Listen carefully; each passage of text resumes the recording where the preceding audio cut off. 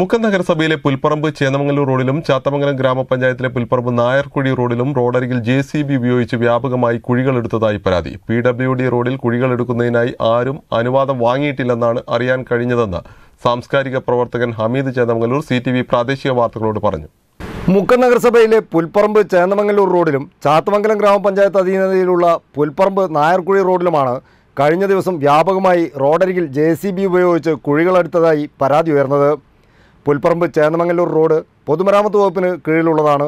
പൊതുവെ വീതി കുറഞ്ഞ ഈ രണ്ട് റോഡുകളിലും കാൽനട യാത്രക്കാർക്ക് അപകട ഭീഷണി ഉയർത്തുന്ന വിധമാണ് കുഴികൾ എടുത്തിരിക്കുന്നത് എന്നാണ് പരാതി. ഏതെങ്കിലും സന്നദ്ധ സംഘടനകളോ പരിസ്ഥിതി പ്രവർത്തകരോ വൃക്ഷത്തൈകൾ നട്ടുപിടിപ്പിക്കുന്നതിന് വേണ്ടി കുഴിയെടുത്തതാണോ എന്നതിലും വ്യക്തതയില്ല. പൊതുമരാമത്ത് വകുപ്പിൽ വിളിച്ചന്വേഷിച്ചപ്പോൾ ഇത്തരത്തിൽ റോഡരികിൽ കുഴിയെടുക്കുന്നതിനായി ആരും അനുവാദം വാങ്ങിയിട്ടില്ല എന്നാണ് അറിയാൻ കഴിഞ്ഞത്.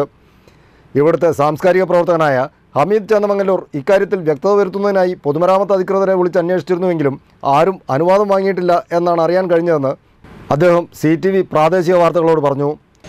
മണാശ്ശേരി പുൽപ്പറമ്പ് ചേന്നമംഗലൂർ റോഡിലും അതുപോലെ പുൽപ്പറമ്പ് നായർകുഴി റോഡിലും വശങ്ങളിൽ JCB ഉപയോഗിച്ചിട്ട് കുഴികൾ ഉണ്ടാക്കി കാണുന്നുണ്ട്. ഏതാണ്ട് 4 മീറ്റർ അകലത്തിലാണ് ഈ കുഴികൾ ഉണ്ടാക്കിയിരിക്കുന്നത്. സുമാറൊരു കണക്ക് പറഞ്ഞാൽ ഒരു 19 കുഴികൾ അങ്ങനെ ഉണ്ടാക്കിയിട്ടുണ്ട് ഈ രണ്ട് സ്ഥലങ്ങളിലായിട്ട്. ഈ പറയുന്ന PWDയോ പഞ്ചായത്തോ മുനിസിപ്പാലിറ്റിയോ ഒന്നും അറിയാതെയാണ് ഈ സംഭവം ചെയ്തിരിക്കുന്നതെന്നാണ് മനസ്സിലാക്കാൻ സാധിക്കുന്നത്.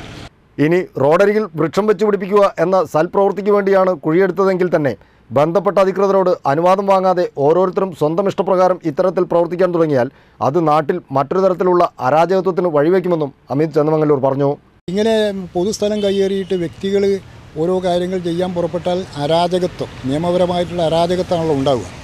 അപ്പോൾ ഇത് തടയാനുള്ള നടപടികൾ ബന്ധപ്പെട്ട അധികാരികൾ, ഒന്നുകിൽ PWD, അത് മുനിസിപ്പാലിറ്റി ആണെങ്കിൽ മുനിസിപ്പാലിറ്റി, ചാത്തമംഗലം പഞ്ചായത്താണെങ്കിൽ പഞ്ചായത്ത്, അത് ചെയ്യേണ്ടതുണ്ട്.